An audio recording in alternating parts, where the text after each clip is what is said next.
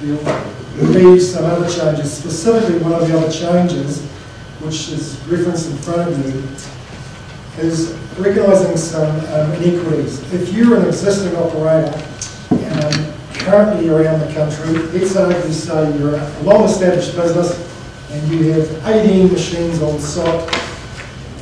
If you relocate to a new venue, then in fact you're going to be capped at 9.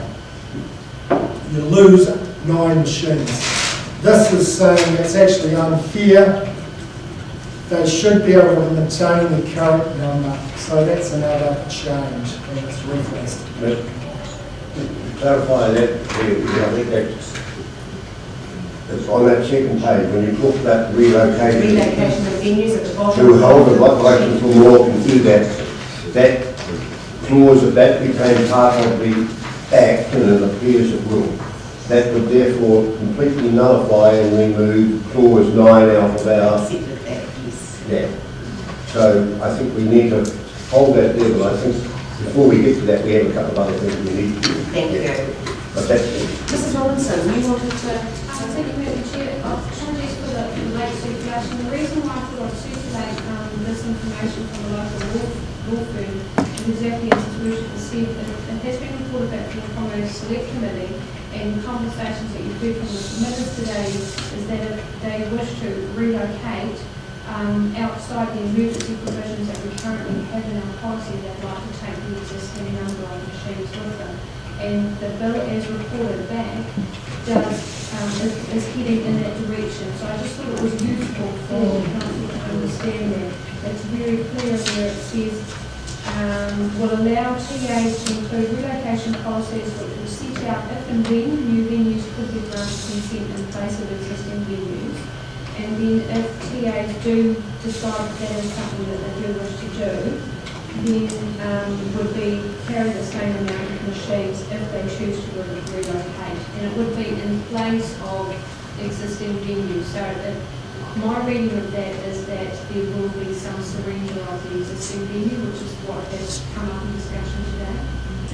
Okay, so that licence of that previous site would be revoked. It looks like that's what it sounds like at the moment. Right. And as I say, I haven't read the full bill either, and it is only a bill, yes. But because it's been through the select committee, I just thought it was useful to understand certainly the government's getting. Thank you.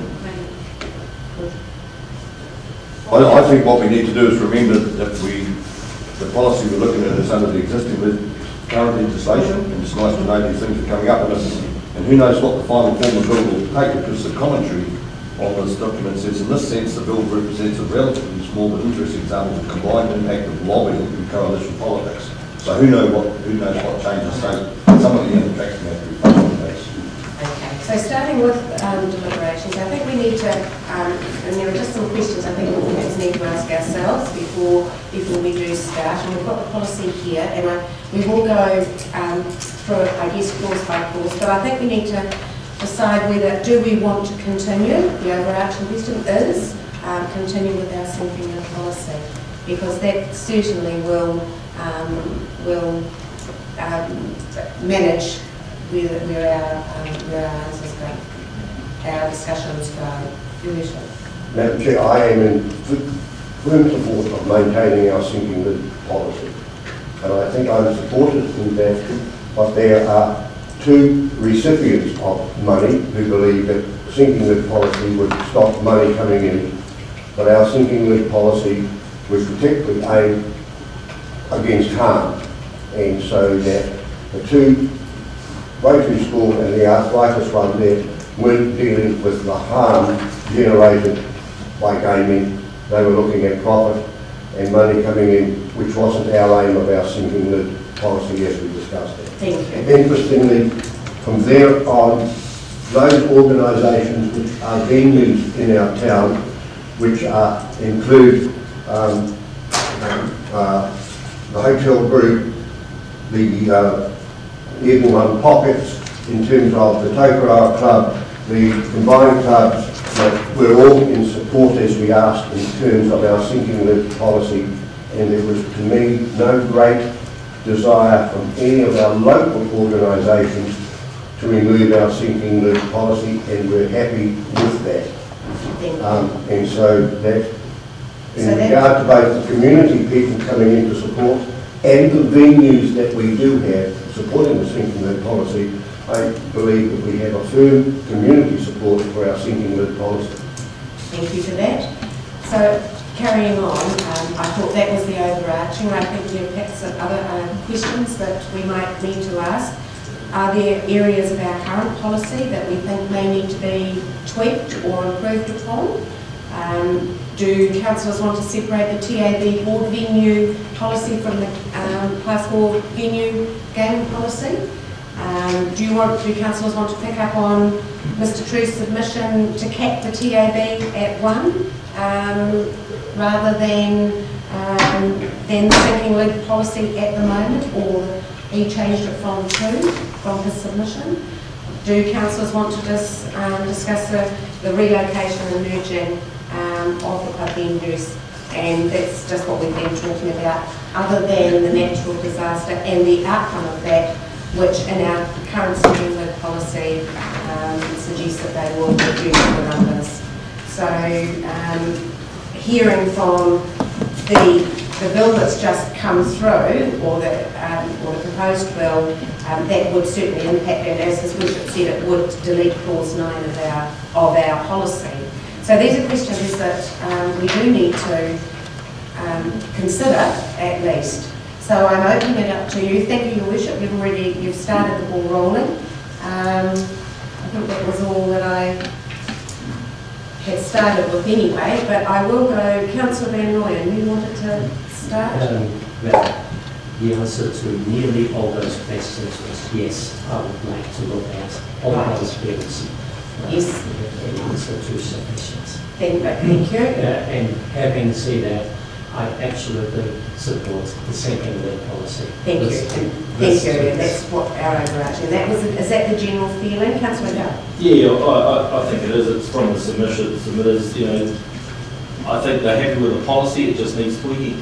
I agree with the like I said, it's to do with the relocation, and I think that's one of the major points that needs to be looked at, and what we can just have a discussion over that. So yeah, with what those points you brought up, we just need to tweak this document and yeah.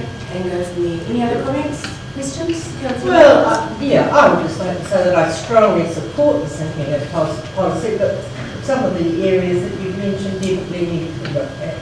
Good, thank you. Right, now, how are we going to work this through? Oh, sorry, Commissioner. The entry there for, and I agree, you have outlaid those beautifully, but I therefore move that this hearing therefore confirms that we will maintain the sinking lid policy as detailed in our policy, and then we can discuss. I think all the other areas you brought up are very, very valid and will need some areas, but they fall within our sinking lid policy. So I will move the Council affirms, or confirms that we will maintain our sinking lid policy. I would be second.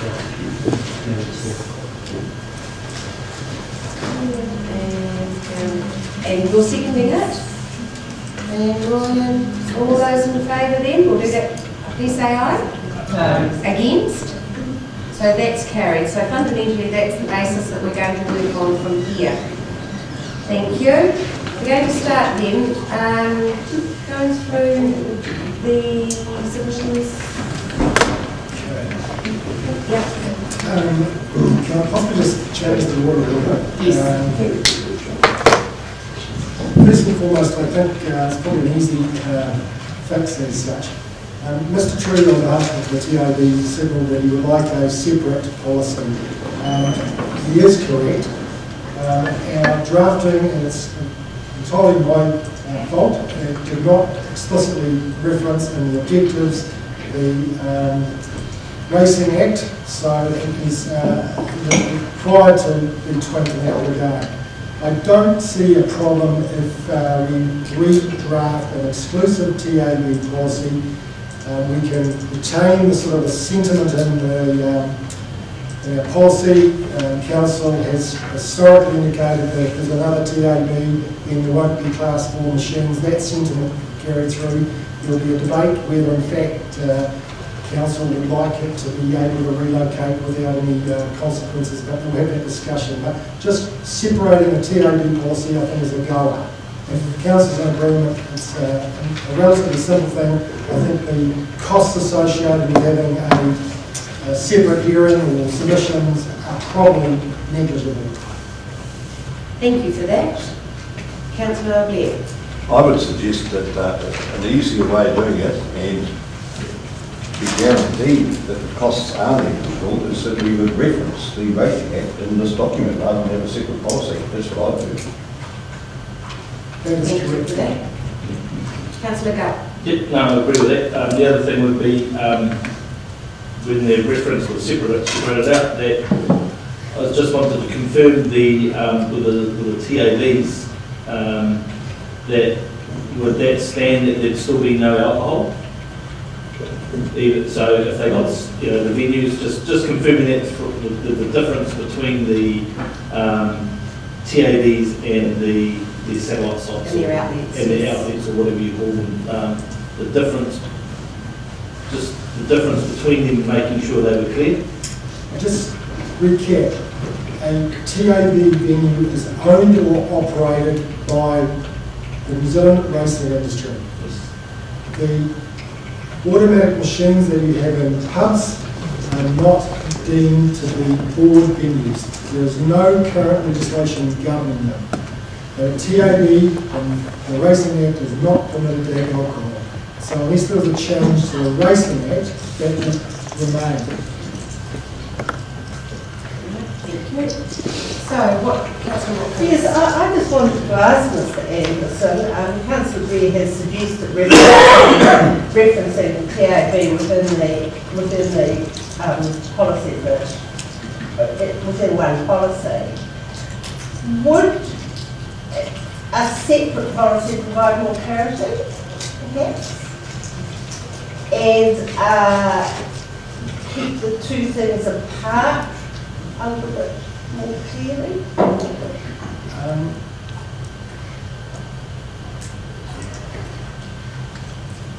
Legally speaking, Councillor Blair is exactly right. It's an omission of a couple of words and our policy is completely lawful. If council was of the view that they wanted more clarity around specifically TAB, then you could twink it explicitly for commissions relating to TABs. But again, I am of the view that our current policy controls TABs and has done so.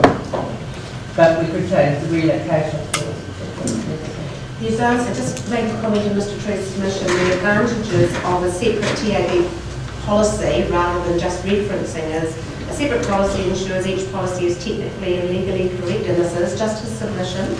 It ensures that a major channel of the New Zealand Racing Board's operation is given a fair hearing. And as he did state, most of the submissions are about the gaming machines and the actual board the TAB venues just sort of get wiped aside. And it's all the negativity about gaming machines. He said a separate policy ensures that only relevant considerations are taken into account, and that I think it gets muddled up with the machines. So that was his reasoning that we perhaps need to think about. So that's answering your question. Councillor Blair, sorry. Yeah. And then you. So, just to go further on what I said about being in the same policy, so the policy objectives here say to support the purpose and intent of the Gambling Act 2003, and I would add the Words and Racing Act, whatever year it is. So if we think about the logistics and costs and all the rest of the council, so what the process that's happened with this policy is there was a workshop, my recollection was in March, and I was away and never attended that, and then we sit here and we have a hearing and a whole lot of people come to it, and when you think about it, if we charge everybody out here at $25 an hour, it's a lot of money. And we would be going through the same process except for the time, the length of the time of the hearing. So we'd have to, well, and also the workshop, so we'd have to workshop a separate policy, and then we would have to go through the same council meeting. So, and even thinking about it further is that if we were efficient, what we would do is we'd have to get, next time around review the gambling policy, and we have a separate TAB policy, we would review both those on the same day.